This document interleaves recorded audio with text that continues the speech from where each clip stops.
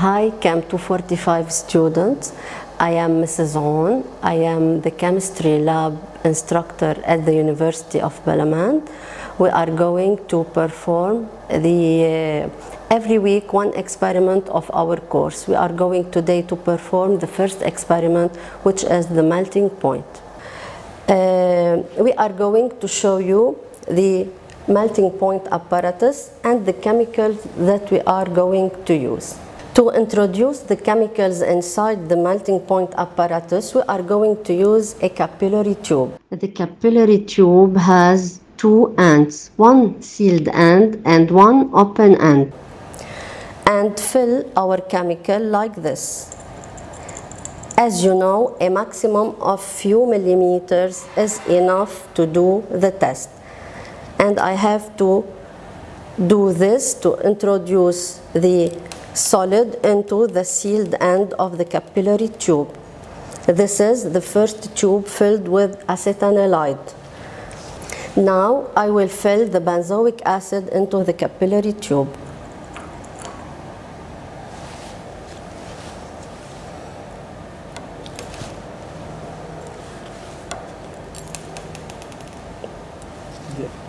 And I will prepare the capillary tube of a mixture of 50% acetanilide and 50% benzoic acid.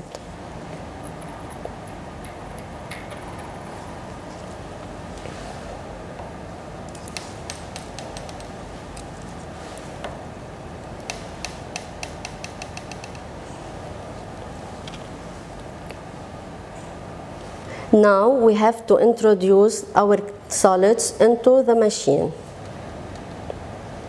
This is acetanilide and this is benzoic acid. Okay.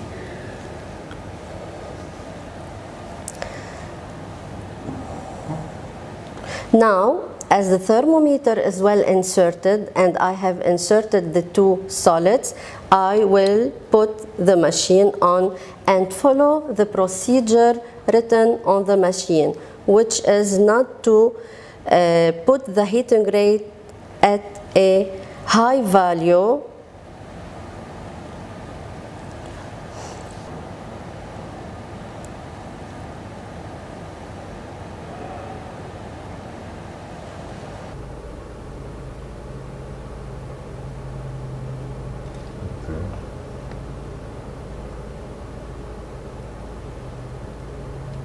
Now the temperature is almost 42 degrees, and as the first expected melting point is 115 degrees, we have to wait almost until 100 and to decrease the heating rate of the machine.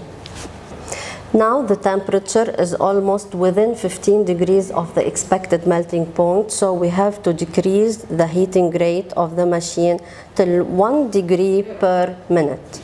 As you know, the melting will be a range, and at the appearance of the first droplet of the solid will be the start of the range. Now the acetanilide has started to melt, for example, at 106 degrees. This is the start of the range. When the total solid will be transformed into liquid, as you will see now, it will be the end of the range. Now at 110 degrees C, the acetanilide has totally melted and the benzoic acid has started. As you see, it is the appearance of the first droplet inside the capillary tube of the benzoic acid. Now we are done with the acetanilide tube. We can move it and we can look again to see how it will resolidify at room temperature. Now, as you will see, the benzoic acid is totally melted. So we look at the temperature. It is 116 or 17 degrees. This is the end of range of the melting of benzoic acid. Now we will remove it and we have to cool down the machine to introduce the capillary tube of the mixture. The machine is at room temperature. I will introduce my capillary tube of the mixture inside. As the theory says, the melting point of the mixture should be lower than both acetanilide and benzoic acid.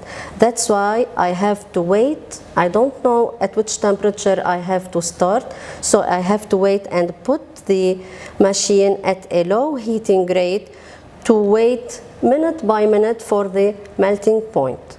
As you see, the mixture has started to melt at 64 degrees C, and now we will wait for the end of the range. At 84 degrees, the mixture is totally melted, and as you see, this is a wider range than a pure compound. And this is the end of our experiment.